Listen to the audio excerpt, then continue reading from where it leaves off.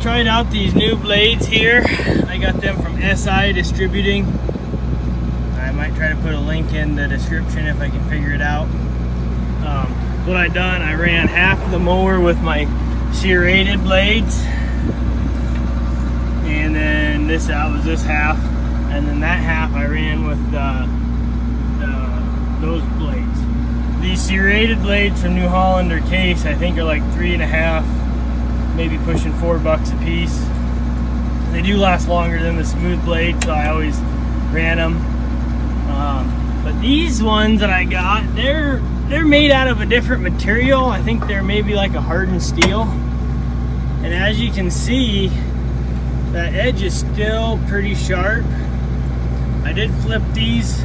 I think I've done about 350 or 400 acres on these blades. And you can see like this one here is pretty square yet, got a nick from hitting something. But then you look at these ones, and these ones actually got the corner rounded off.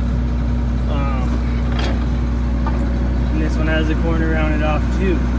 So I'm actually really happy with these blades from SI Distributing. Those are the brand. They're some sort of a hardened steel, I think.